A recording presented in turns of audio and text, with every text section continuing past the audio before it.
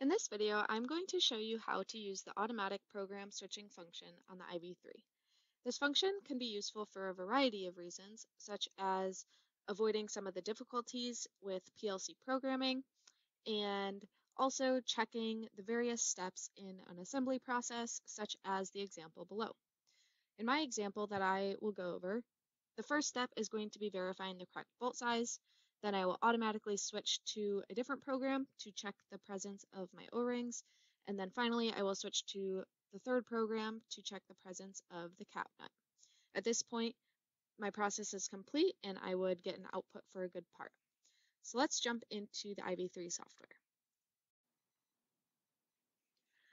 So as you can see, I already have my 3 programs set up. I'm going to start on my very first one, which is just confirming the correct bolt size.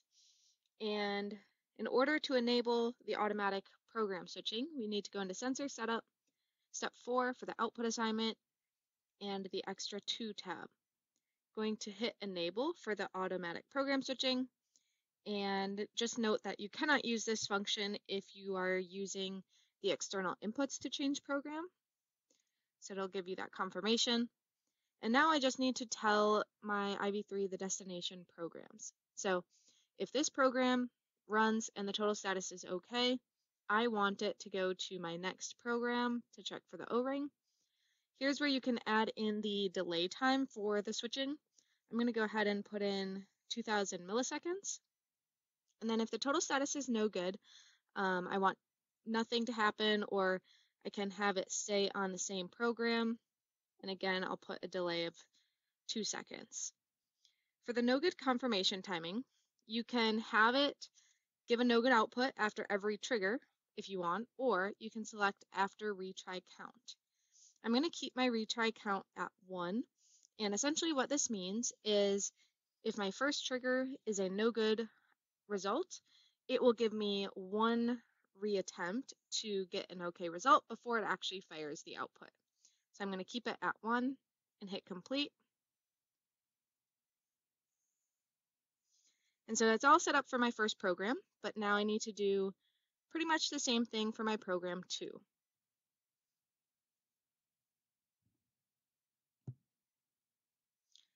So on program 2, again, go into Sensor Setup, Step 4, the Extra 2 tab, and need to enable this for each program that I'm going to be using. So if my total status here is good, I want to go to my third program to check for the nut presence. If my total status is no good, I will stay on my current program. Again, I'm going to do the same delay and have a retry count of 1.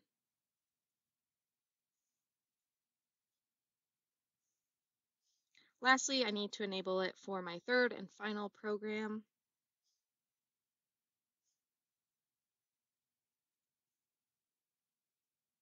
So again, going into the output assignment. And if my total status is okay here, I'm going to have it return to my original program. If the total status is no good, it will remain on this program. And again, match my settings here.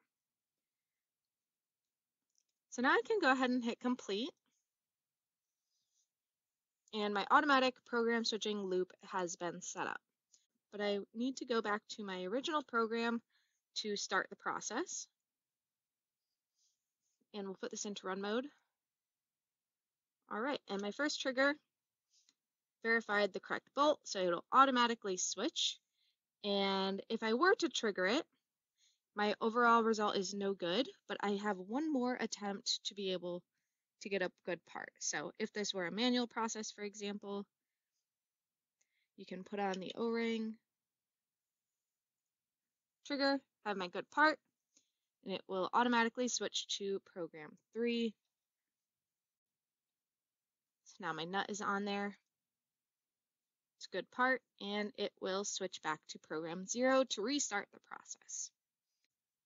I hope this helped explain how the automatic program switching function is useful and how to set it up. But if you have additional questions, please give our tech team a call at 888-KEYENCE option 2 for tech support.